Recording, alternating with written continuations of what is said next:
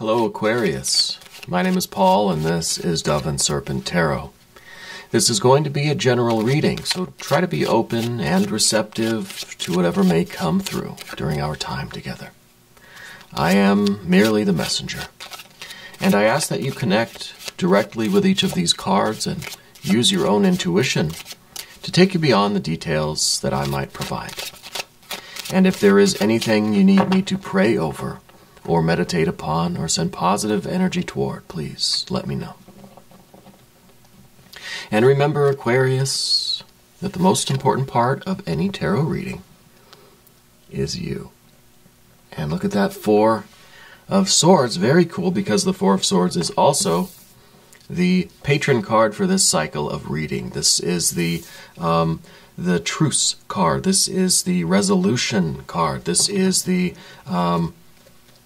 release from the kind of mental stress of things, right? It's Jupiter in Libra. This is an expansive energy. This is really us trying to find common ground with everyone, right? We're trying to find what's within all of us that we can connect to. And it's a way for us to expand out, right? Because Jupiter is that expansive energy, expanding our connections, reaching our mind out to other people despite our differences. This is very important energy in the world right now.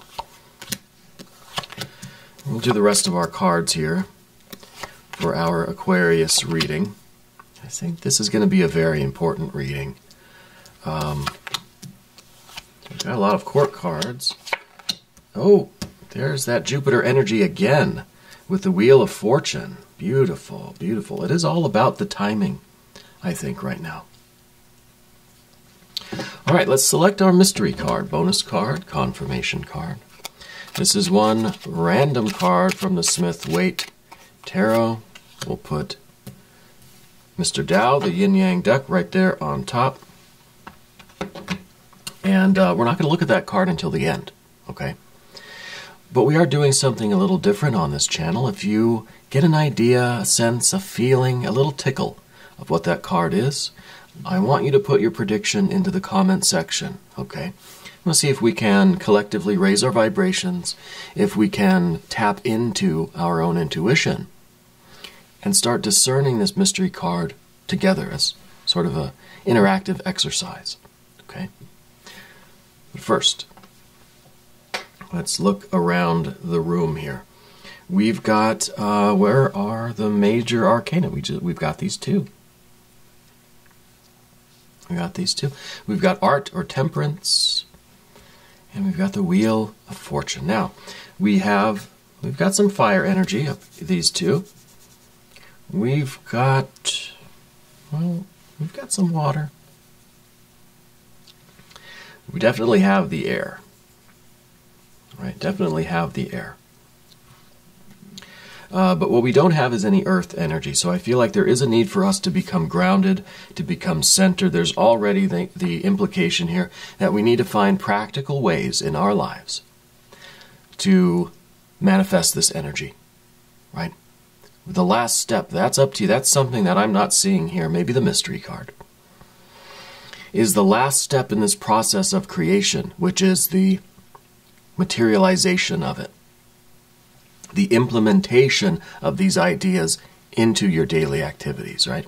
In a gesture, maybe it's one ritual gesture, ceremony, or something specific, or maybe it's a general kind of incorporating some of these ideas into your life, okay? We've got this interesting cluster of air energy here. I think there have been some disagreements in your life lately. I think there's a difficulty here with maybe with a Scorpio person, maybe with a Sagittarius person. I don't want to throw anyone under the bus. It's possible, but I feel like there's a close relationship that we feel this difficulty. There could be some surface level disagreements, and when I say surface level, I'm really kind of going with these two, with the Four of Swords and the Prince of Cups, because this is This is a person or an energy, right, with the Prince of Cups that is trying to live authentically, right? Somebody that I feel like is really doing their best. Trying to not be so reactionary, trying to speak their truth, trying to understand who they are and express that into the world, right? Because the Prince of Cups, it's water on the outside, right? There's water on the outside there, and that's kind of this film that we all wear, this kind of reflective coating that we have, you know. And when we receive energy from the world, emotional energy, vibes, you know, spiritual energy, we tend to reflect the same thing back to the other person.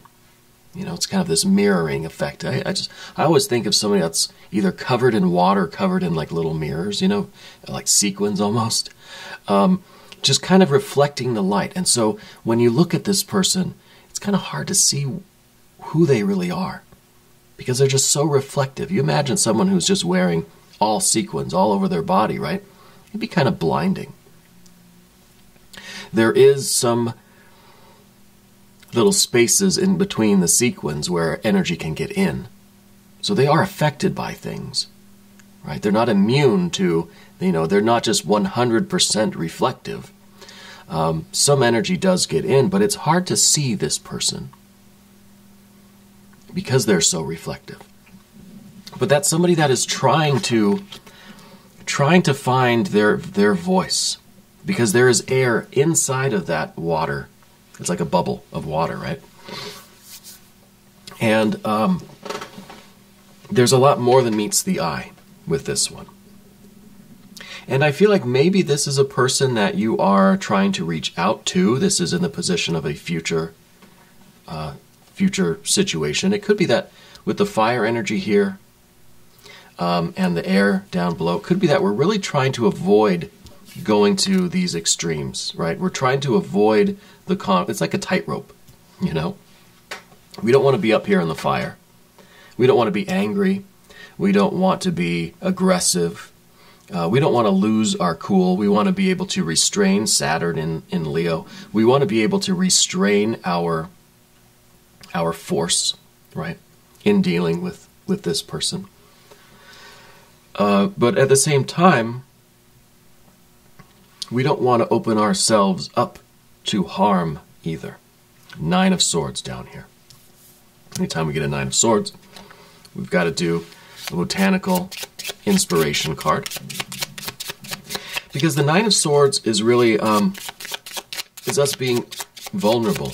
We're opening ourselves up in such a way that other people can hurt us, and we don't want that. This is within. You know that this situation is very delicate. You have to kind of walk this tightrope right here on the horizontal plane. We don't want to go up here to the Five of Wands. We certainly don't want to go down here to the Nine of Swords. We don't want to injure others energetically. We don't want to be injured either energetically. So let's do one of these inspiration cards. The Primrose, youthful love. If I had a single flower for every time I think of you, I could walk forever in my garden. That's beautiful. That really is beautiful. I think what's going on here, and this is confirmed with this card, is that this is a loved one. This is a close relationship that you have. Okay, could be a soulmate, could be a partner, a spouse, could be a friend, could be a family member, someone very close to you. And I think that we are wanting to, wanting to help this person, kind of. Help's not the right word. We're trying to reach this person, right? We've got this nine. We've got this Nine of, maybe it should be this way. We've got the Nine of Wands here, strength. We're trying to strengthen the connection between this person. I think with the Princess of Swords in the background, maybe we feel like we're not really getting anywhere, you know? It could be that we have just begun this process of trying to not go to either extreme, trying to get past the what ultimately are kind of superficial disagreements and connect with this person on a deeper level, right? A more sun to moon connection, a cosmic soulful connection, spiritual connection. Because I think the methods we are using before haven't been working. So we're trying this Four of Swords. We don't want to argue. I'm not trying to tell you my opinion. I'm not trying to convince you of anything. Let's put aside our differences and let's connect. Let's try to strengthen this bond that we have, right? Let's shut our mouths before it becomes an argument, right? Let's not let it get to that point. Let's not let it get to a 5 of Wands or a 9 of Swords. It's a tightrope, right? And this is that tightrope. But it's about truce, right? It's about the 4 of Wands. It's about trying to put aside our differences and connect on a deeper level. Something that goes way beyond the differences of, opinion, religion, politics, culture, all that stuff. It's a deeper human level bond here, right? And I think it is a loved one, and I think that they're struggling to be authentically themselves. You're struggling to connect and communicate with that person, right? But I like what I see on the path of the Serpent. We've got a Knight of Swords. This is showing a maturation of this communication, right? What may have started out as this Princess of Swords, it's kind of like I'm not sure how to talk to them. I'm not sure, like there's no confidence here, right? Someone that's got a sword but they're shaky with it. It's like we don't know how to connect. We don't know how to approach this situation or this person. And this could also be talking about the methods that we've tried in the past just haven't worked, right? But now we've got this maturation. Now it's like we're being a little bit more direct, a little bit more confident. We're still walking that tightrope, right? We're not doing the wands or the swords right there, the 5 or the 9. We're communicating in a more energetic way. We're communicating on that soul level, the fire level, right? Fire of air in this card. So it is a confidence and a more maybe direct communication, but it's also a communication that is trying to express a more fundamental idea. Not even one that is to express love, right? Because this is fire, right? It's the very highest spiritual, creative kind of thing. It's trying to connect spirit to spirit. Yeah. Not heart to heart, not mind to mind, not even soul to soul, really, but spirit to spirit. Okay? Could be a twin flame situation. Okay? But I feel like they're in a delicate place right now, right? And I feel like with this Knight of Swords, I feel like you're getting kind of creative here with how you're approaching this person and how you're trying to forge this connection. Yeah. How you're trying to forge. You're putting more energy into this connection, but it's not being wasted in either of these. These we need to avoid. These are the snares. These are the pitfalls. Right? In the environment, we have a 9 of Cups. This is the pursuit of happiness. This is us following our bliss. It's time, I think, for you and this person to get back to this. Right? And this could be really what you want. This could be the ideal environment for you. One that is physically abundant and satisfying, mentally, emotionally abundant and satisfying, and also spiritually, creatively abundant and satisfying. Now we have an interesting situation with the heart and mind, thinking and feeling. Right? Mentally, emotionally satisfying. So we have here mentally and emotionally. Mentally, emotionally. Heart and mind. Right? For some of you, maybe there isn't an other. Maybe these are both aspects of yourself. Maybe it's an idea of how do we unify our heart and our mind. Maybe for some of you, the truth of the matter is that this truce needs to be established between your thinking and your feeling, your head and your heart, or maybe fighting.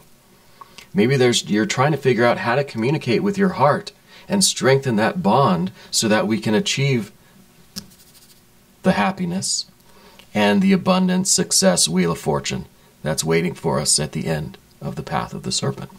So for some of you, yes, I think there's another person that we're trying to connect with. For some of you, that other person may be yourself. Okay? With the same energy applies, either scenario. And ultimately what we want is the Nine of Cups. We want to pursue our happiness.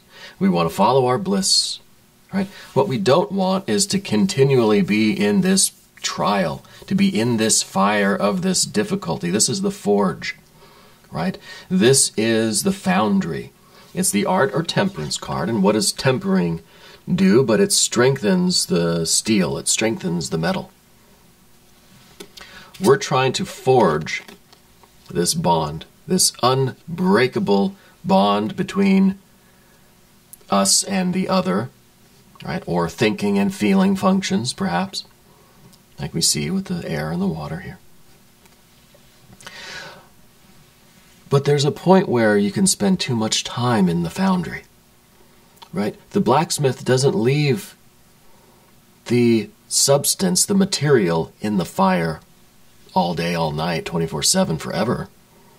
It would literally eventually melt, or it would just, I don't know, crack and crumble to dust or something, whatever happens, I don't know. If you calcine something too long, it will melt. You can melt that, the essential connection here. I don't know if anybody practices alchemy out there, but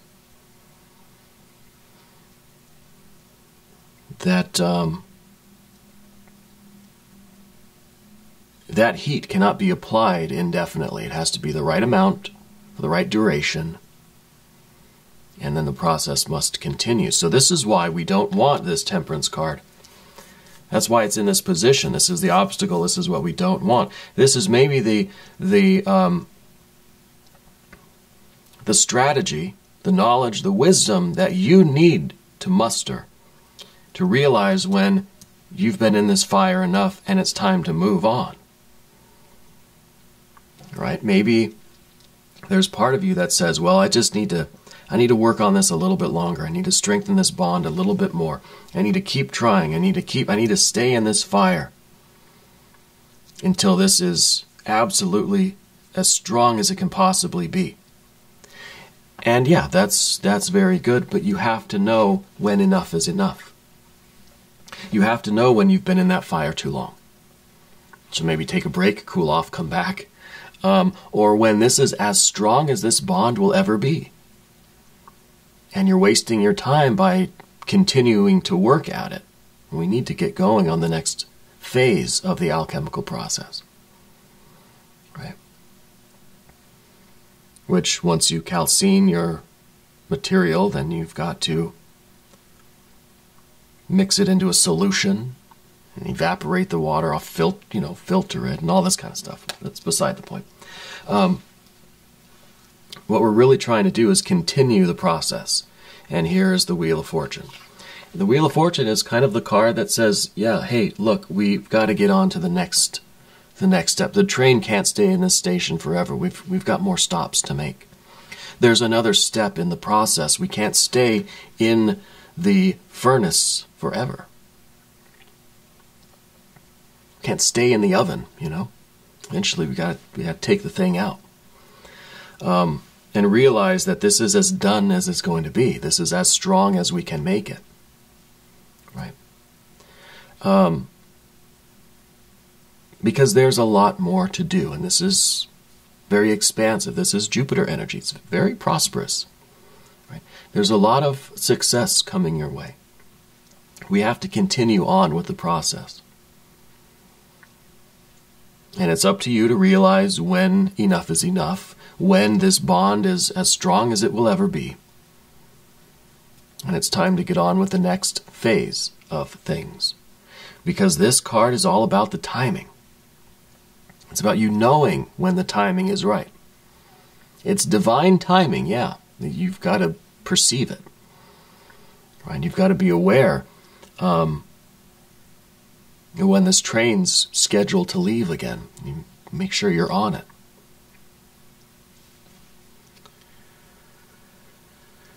So, this is, it has a somber feeling to it, right? But there's no reason to assume that this is not going to be an absolutely unbreakable bond that you're forging here. Because I see that you're not giving up on this. You know, the Nine of Wands is all about the resolve, the will, the commitment, the oath that we've taken. I said I'm going to do this, and I'm going to stay here in this fire until it's done.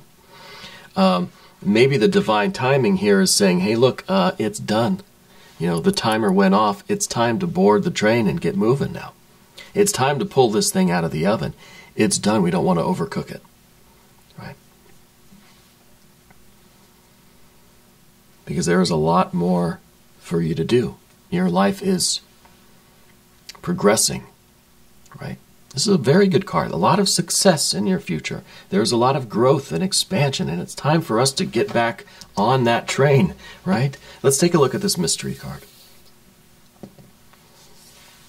I've been trying to get a feeling in the back of my mind, you know, a little tickle at the base of the skull there, what this card is. But I can't. I don't. Maybe it's going to be that earth energy, right? Maybe it is kind of, it's showing us that, yes, we're ready to take the next step. We're ready to get things going. But right now, I don't know if you can see, I have goosebumps, right? It's not very cold in the studio, but I've got a chill right now. I kind of think it's going to be some water. Either that or I'm kind of thinking a Three of Swords here. It's something that's giving me a little bit of worry, I think. I'll switch the camera. If you want to put your predictions into the comment section, please do so. Then I'm going to reveal this card. Now we don't need to do any other affirmation cards or I Ching cards or anything. No, I think we're good. All right. Yeah, I don't know. I'm just going to look at it. Yeah, gosh. It is the Three of Swords. That's explains the chill. But see, this is interesting. This is head and heart combined.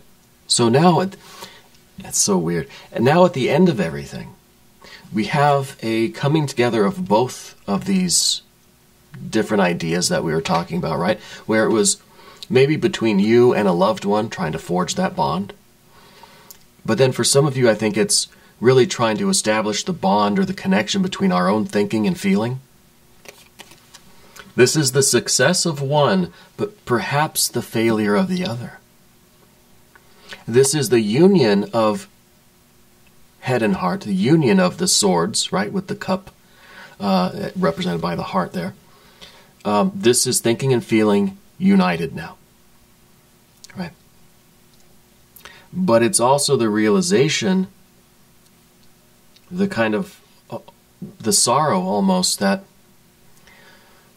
we don't have all the power in this situation with the other. Our head and heart are unified. And that's bringing us the realization that whoever this person might be, we can only do so much. So there's a tinge of sorrow there, right? And the more we become unified within ourselves, the more we realize that they need to do the same thing. We can't do that. We can try to strengthen our bond with them.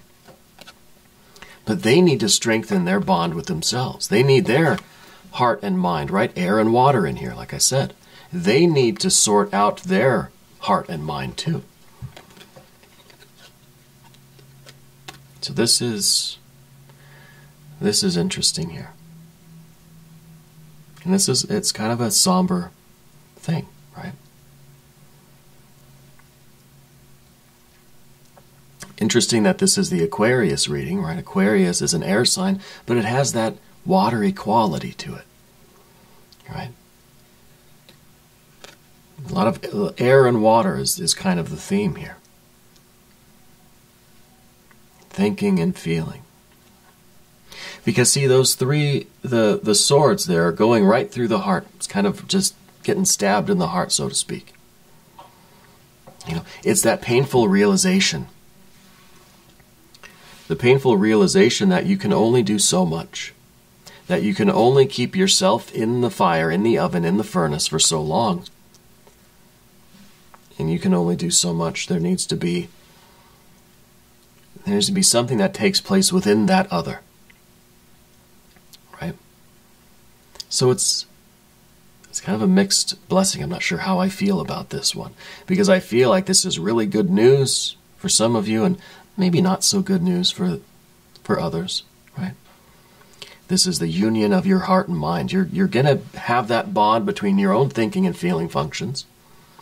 And we know when we can get back on this train and really expand our success and grow into our life. And for some of you, that might mean that we have to allow this other person to work on their own inner self, their own internal energies, because we don't have the power, the ability, or the authority to do it for them, right? This is a tough one here. We are going to try to do an extended. And if you want to stick around for the extended, click either above or below in the video description. Okay. New readings, Aquarius, Monday and Thursday. Thank you for being here. Thank you for being the most important part of Dove and Serpent Tarot. I love you, and we're all in this together.